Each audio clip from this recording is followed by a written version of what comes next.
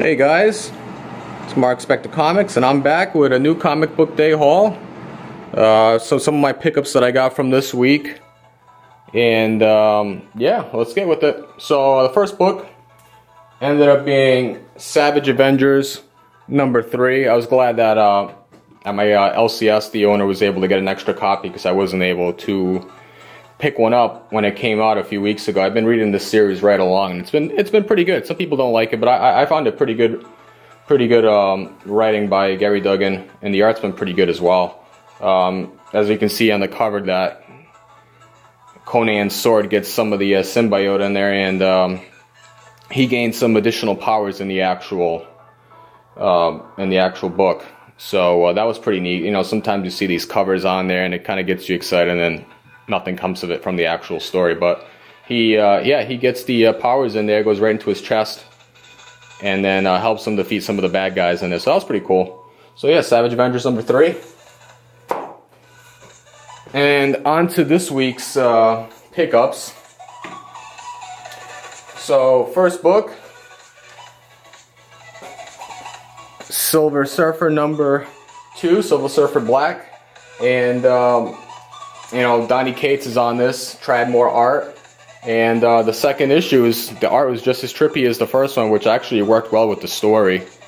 Get that cool like psychedelic artwork in there, bright colors, obviously space setting, and if you read the book, I'm assuming you guys all read the book by now, Silver Surfer actually becomes the Void Knight. So it's a key issue. And if you saw that incentive 1 for $25, that was actually a hot book this week. I couldn't get it, otherwise I would have put it on the hot book alert. But the 1 in 25 is, I think, going for around 50-60 bucks. So pretty cool if you pick that one up. The next book is by DC. There was actually, I think this was the only DC book I picked up this week, because a lot of the other books like Batman, Detective Comics, I haven't been reading lately. But this is by DC's Young Animal. This is Collapser #1. I picked up, is this cover B? Yeah, cover B, which I thought was pretty cool. And the story behind Collapser was pretty interesting. It focuses on a man that receives powers from a black hole. So I was like, alright, I'll give this a read. It's not something typical that DC puts out, so I figured I'd give it a shot. I haven't read it yet, so, and then go from there. So like I said, he gets his powers from a black hole, and it attaches to the chest and grants him phenomenal powers. So as you can see there, got a little something power there. Cover A was pretty cool too. It actually showed him with a black hole on his shirt, but I picked this one up because I like the colors a little bit better. So let me know if you read this, see if you like it, tell me what you thought. The next book, which I've been, you know, if you've seen it in my previous videos, you know right along that Immortal Hulk #21. Like I said, it's the best read in Marvel out right now, Immortal Hulk and Venom. And as you can see, it's been an Eisner Award nominee, so for a comic book to get that, you know they've definitely been doing something right, because they don't just give those out. So it's issue #21. I believe this is also a key, and I feel like almost every Immortal Hulk issue lately has been a key book. And this is actually, I believe it's the origin of General 14. I haven't read it yet, but this will be one of my first reads. And I heard around the rumor mill that Immortal Hulk was going to be ending around issue #25. So I don't know if you guys heard that as well, but yeah, it'd be pretty sad to see if that ends in issue #25. It's been an amazing read. If you haven't read it, pick it up on trade. It's been really good. And my one and only indie book that I picked up this week was from Vault Comics, and this is Resident #1. So I saw that cover and I was like, oh man, I gotta pick this up. This is, as you know, a cover swipe of Y the Last Man, which is also another, you know, great read if you haven't read that story arc. But I don't know too much about this story, but from what I saw, it was basically a world plunged into chaos stands between a man and the medicine his sick son needs in order to survive. So I thought that was pretty cool. He talks about some medicine in there. I work in the medical field, and when I see up here, you see some of these chemical bonds, which is pretty neat. You see adrenaline, serotonin, acetylcholine, whatnot. So I thought that was a nice little touch in there for the cover swipe. And then you see in the background there's a little brain. So that's cool.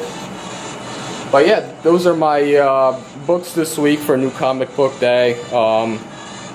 It was a rather light week with San Diego Comic-Con this week. There's usually not a lot of big titles, not a lot of first appearances and new stories. So for me, it was at least a light week. Let me know what you guys picked up this week. Let me know what stories you guys are reading and so forth. And I figured since it was such a light week, let's continue this video with an unboxing, because unboxings are always fun. So put these books aside.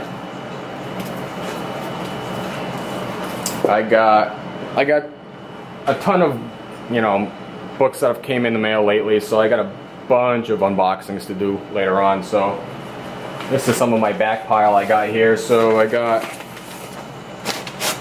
bunch of books here. I actually don't know what's in here because it's been sitting at the bottom of my workbench for, I don't know, a couple of months. So this will be kind of a surprise. So let's open this up and let's see what we got. I believe this package came from a YouTube auction that I participated in. So let's see what's in this box. It's nicely packaged. The only way to package is in Gemini shippers, So let's take a look. All right. Like I said, I don't know what's in here. It's been a while.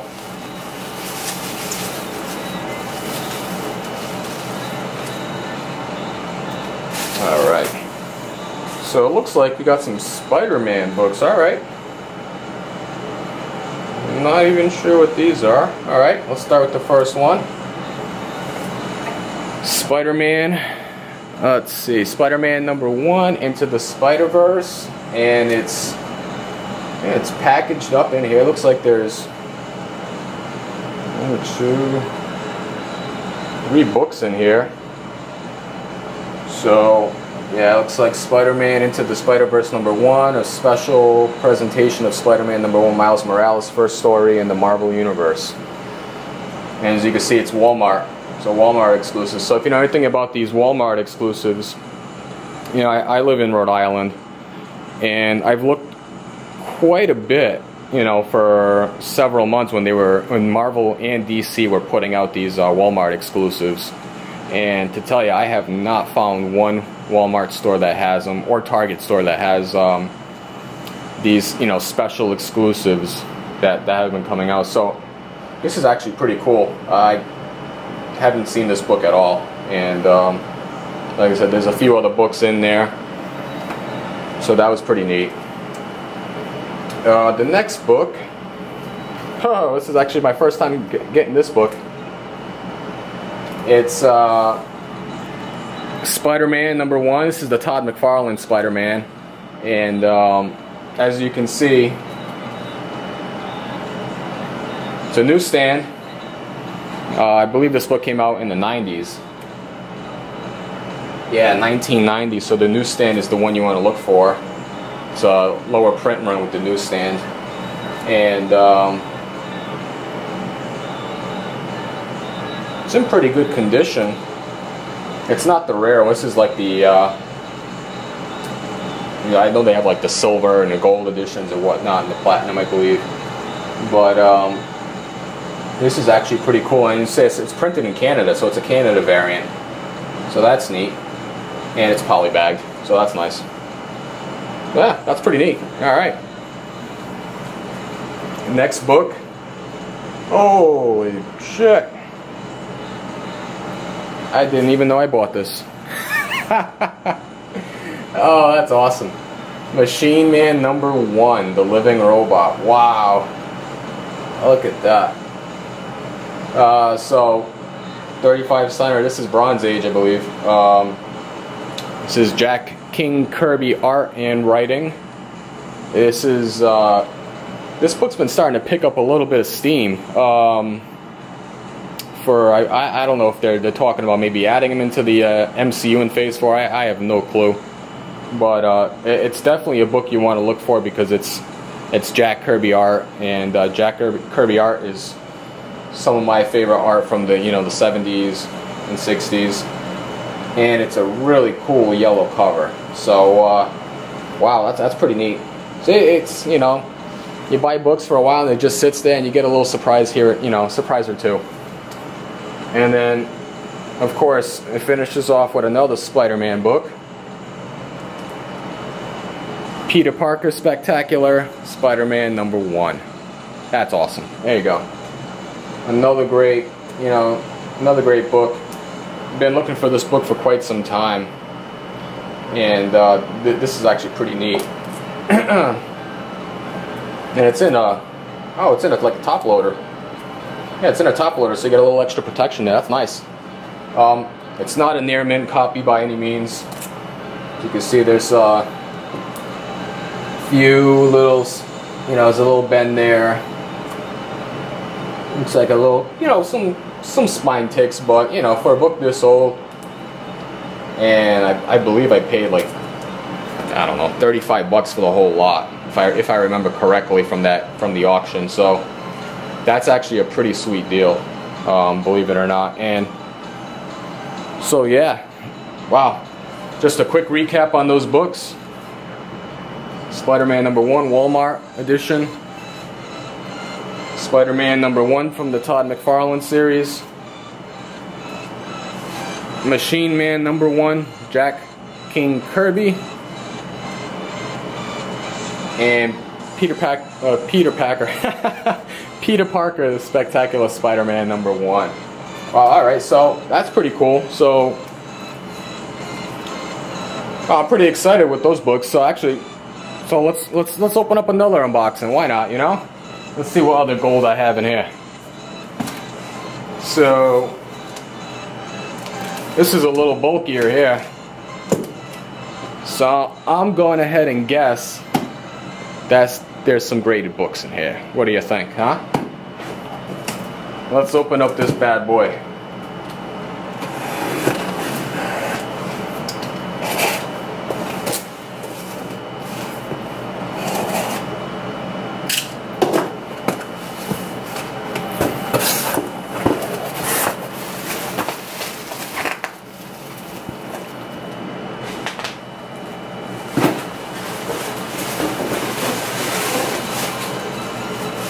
Alright,